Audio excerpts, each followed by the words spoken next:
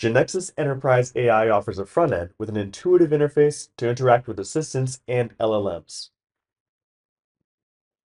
There are two possible scenarios to access this front end. One is when we're in the platform back office. In this case, the front end becomes one more functionality in a playground style that allows us to test the assistants. In this context, the front end is instantiated in the organization and project where we're working. The other scenario is when we're outside the platform.